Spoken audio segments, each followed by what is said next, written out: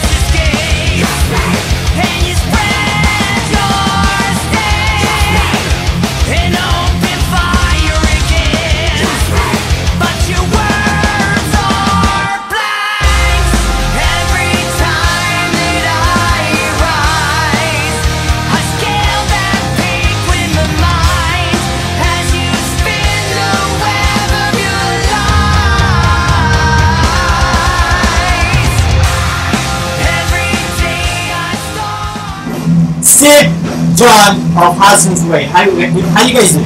Good, man. Well, you just pretty much deliver one of the best shows that I have seen so far in 2016. Simply.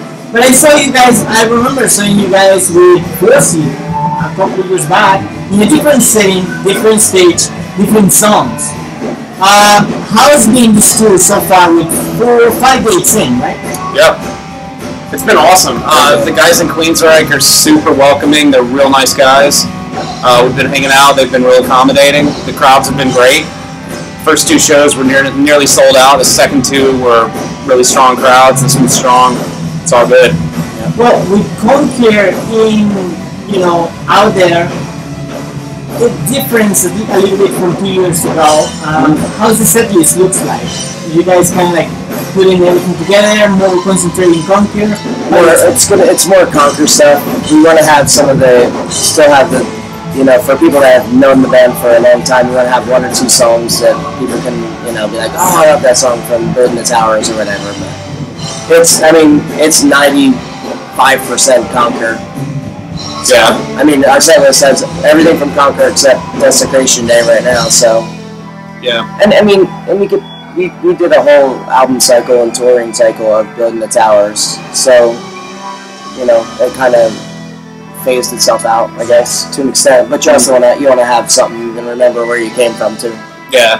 Yeah, we're definitely trying to support Conquer on this run, and because we haven't gotten to. Yeah, we haven't gotten. This is our first tour in the U.S., and the album came out in August of 2014. So the only tour we've done was about a year ago in Europe. We went out for a month with Saxon and Skid Row. So that was killer. Huge crowds. It's a great tour. But we wanted to get back to the States because we had worked it hard for Towers and Indoctrination. Right. Definitely sounds great tonight. It sounds amazing. But now talking about a little bit of the reception. Queensrÿche has been to different period of time. People is a little bit older. They are a little bit more into the old guard of metal. How they have received the proposal of Halcyon Way? I think it's been pretty solid, man. It's been solid. It's been much better than almost all our other tours. And we were talking before about that. Maybe with the exception of that when we were in Bogota, Colombia, because they went nuts for us. Yeah, but we were also playing with Arch Enemy, so that's more. We're not the same as Arch Enemy, but that's more of the heavy vein and stuff like that. But these guys have been really good, I think that Queensrÿche's like the crowd's a little more open-minded than maybe like Saxon's and Skid Row's were. Because if you've been watching somebody for 30 years, 35 years, you're probably gonna just want that. And I understand. Yeah, we definitely. We've done this on every tour.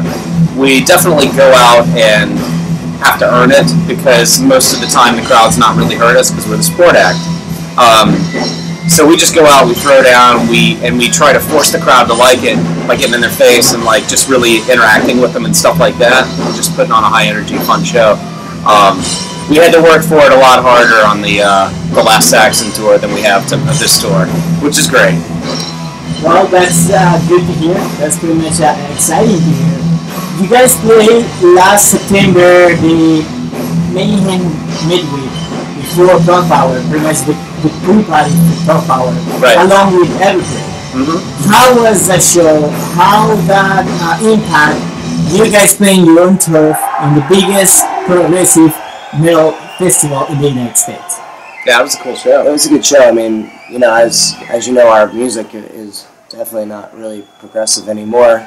So we're just, you know, we just went out there and we were actually like, we just want to throw down and like play some of the heaviest stuff we have. And if they love it, that'd be awesome. But if they don't, whatever, we're just gonna throw down and have fun. I mean, because it was, yeah, it's our hometown crowd, and we definitely had a ton of supporters out there, and we have a lot of people that are fans, or maybe, especially if they're on the Prog Power Forum, they may be, you know, hiding fans.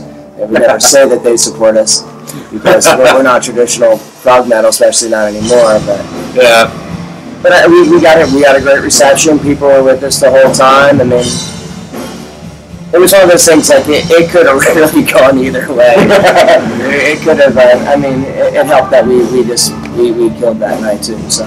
Yeah, I mean, we've been, just as fans, we've been going to Prog, I've been going to Prog Power since number 4, and we've played the pre-party 2 other times.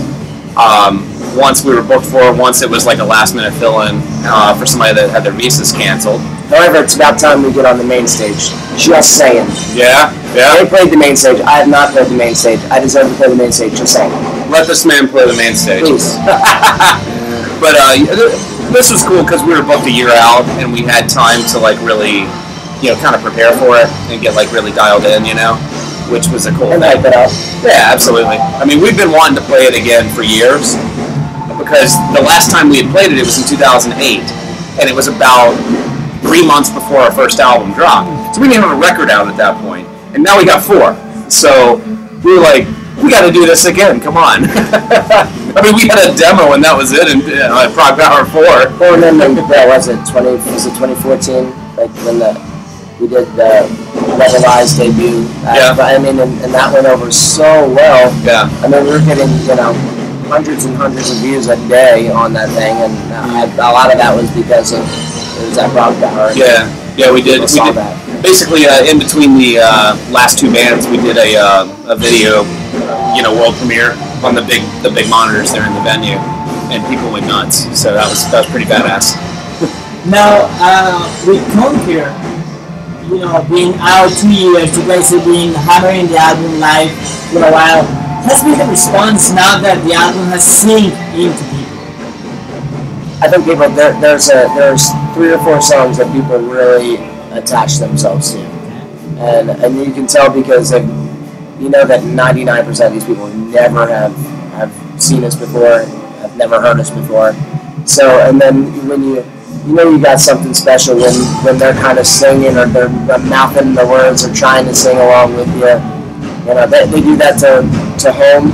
Yeah. I see that on Home. I see that on Save Your Tears. And sometimes on Hatred Is My Cause. But I mean, it's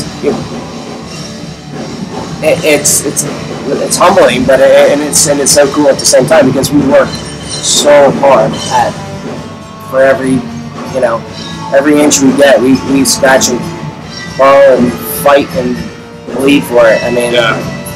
Yeah, if we didn't believe in this, it'd be much easier for me to be sitting at home having them. I make more money doing my cover band, you know. Sadly, that's actually true. Which is terrible. Not my cover band isn't terrible, but it's terrible that I make more money. Okay, they're not terrible. It's interesting. Just the singer's terrible. It sucks. God, that singer. I mean, you know, overall, Conquer has gotten super good responses. I mean, the reviews on it have been crazy. Yeah, there were just a ton of, you know, 9 and 10 reviews in the press when it came out, and we had a few that were like, "Oh, this fucking sucks," but you know, we're on Billboard. Yeah, that's true. We hit the Billboard Heat Seeker when it came out. That was great.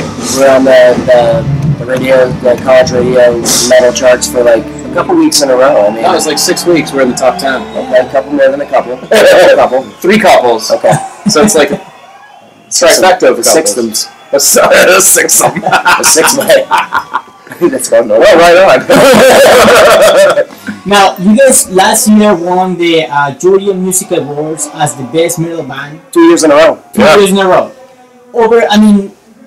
When you think about Georgia, you think about bands like Baroness, Mastodon, Calesia, and Theocracy. Mm-hmm. How do you feel to win over those bands? Bro, I don't remember those bands were being winning, but they are like local heroes. Yeah. That was huge because when we got nominated for the award in 13, we were like, yeah, there's no way we're going to win this thing. Because we got nominated for Best Video, it was for Webalize, and we got nominated for Best Metal Band. And we were like, meh. So we show up, we're thinking, man, no way. Because we didn't know we didn't know anybody, and a lot of times that stuff's political. Mm-hmm. And so we won it, we're like, what? Yeah, I wasn't even there. I was actually playing. I couldn't make it. So they sent me a text, and I'm like, I reached down between this, in a solo break, and I'm like, that was actually one.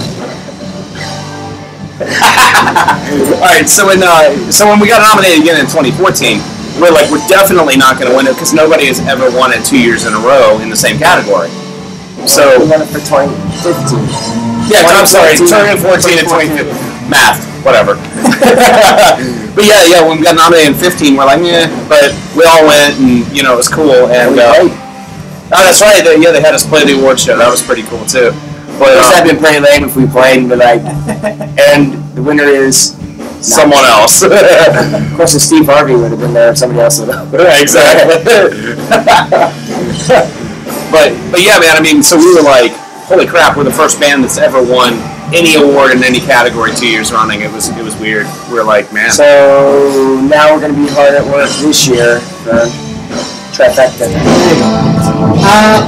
Last year, around this time, you guys played one show, Bogota, Colombia, for the Rock Millennium, English Rock Millennium, along with Therion and Argenium. Right. For the pictures that I saw, it was kind of phenomenal.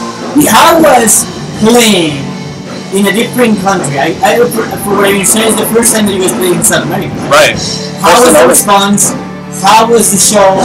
What do you like from it? Oh, it was berserk. It was amazing.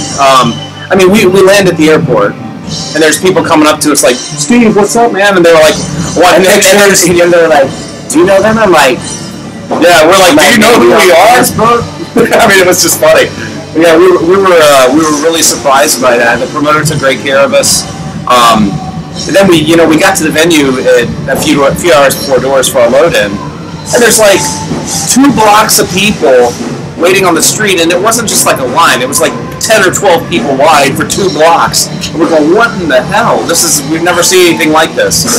And then the crowd just was completely berserk when we were playing. It was really super cool. And then to play with Arch Enemy, they're a band we all really like. So that was a lot of fun. So that was cool. The guys in Therion were super cool too, and it was a great experience. We wish we could have tacked it onto a tour, but we got added to the festival a little bit late in the game, so we didn't have time to really do anything proper, to get out there further. So are you guys working going back to South America at some point? Hopefully. Yeah. How many times a day do you think I bug Milton about that? Milton was our booking agent. Probably at least 3 times a day. I think he's got my texts muted or blocked. Maybe there's inappropriate pictures I sent him. I just told him that he texted me and asked me how the tour was going. I was like, good. And I was like, keep it up. Now, 2 years after Conquer, is there new music in the horizon? You guys working on it? What's going on with that? We've actually, we have probably the skeletons of about 10 to 12 songs already ready. We got to work on getting the vocal lines, getting those big hooks that we're known for. But the ideas are already going. We've just had a discussion, I guess, about last week. That said, it was about we're going to start maybe about May. We're going to do May's, maybe start recording for the new album. So we'll see it by the end of this year, or probably by next year. Yeah, it might be early 17. It just depends on how the release it. Yeah. But we plan to get back in the studio May or June if another tour comes up first, and we'll we'll hop on that probably. But yeah, I mean, pretty much as soon as we get home, we're going to take a couple weeks off, and we're going to get right into pre-production. Gotcha. Now, closing up, it's just January. What is next for the rest of the year? What do you guys have planned? Well, next thing is that we're going to do is we're going to work on the record and just see where we get with it. Cancer benefit. Yeah, that's right. We're going to do our 4th annual Medal Against Cancer benefit in Atlanta. What we do is we put together a big show every year, donate all the proceeds to the Atlanta Cancer Care Foundation. The foundation, I'm actually on the board of directors of it, and we donate all of the money to cancer patients while they're in treatment so they can actually pay their bills. So it's like we can't pay for their treatment. It's against some law, but they can't pay their car payment, can't pay their house payment, can't pay their rent, utilities, whatever. We'll stroke them a check so they can go pay that stuff while they're actually getting treated. What did we make last year? Last year was 16 grand. Yeah. That's amazing. Yeah, so that was cool. Really fucking amazing. Congratulations, guys. I mean, that's... This year, I'm hoping we can double that. Yeah, we're hoping so. Because see, last year we had booked Death Angel as the headliner, and then we were next, and then there were, I think, 4 other bands or something. And Death Angel's drummer, he tripped on the curb or something a week before the show, broke his foot, so they had to pull out. And so we were like, well, the show must go on, so we went ahead and made it happen, and went super well. And so this year, they told me, Death Angel told me, they're like, we want to come back, so if we can work in with their tour schedule or whatever, we're gonna try to have them back, or we may try some other angles too. Yeah, maybe. That's we gotta work some angles. Really. Yeah, we want to make it bigger and bigger. I mean, no, I mean, if we can have 2 headliners. Overall, the whole idea is really fucking nice. I mean, that's really big kudos for you guys. That's fucking awesome. I mean, not too many bands do that. Yeah, definitely. I mean, I'm a cancer survivor. I had lymphoma back in 2010. I actually got diagnosed about a week before Building the Towers came out, and we were supposed to hit the road in Europe. 2 weeks after that, we were going to go out with Stuck Mojo for a month, and we ended up having to cancel out of that tour. And when I was in the chemo room or whatever, you would just see these people, and they were just really struggling with money, like their job would lay them off, or all the co-pays and prescriptions and whatever were taking up all their money. And when I found out that the practice that I had been treated at, had started a separate foundation, we got involved with it, and then that was kind of from there. Yeah. That's sort of awesome. Snowballed a little bit, which is cool. That's awesome, guys. That's awesome. I just felt compelled that if I had any soapbox to stand on, I needed to try to give back, and so that's what we've been doing. That's fucking cool. That's really freaking awesome. Well, Steve, John, thank you very much. Definitely enjoy the show. Definitely good luck with the rest of the tour. Thank you. I'm definitely looking forward to see you guys again, probably in a bigger stage if it's possible. And probably, hopefully, in South America at some point. Yeah. Yeah, Milton. We could do. Here's my number, so call me maybe. He's like, call me maybe. No.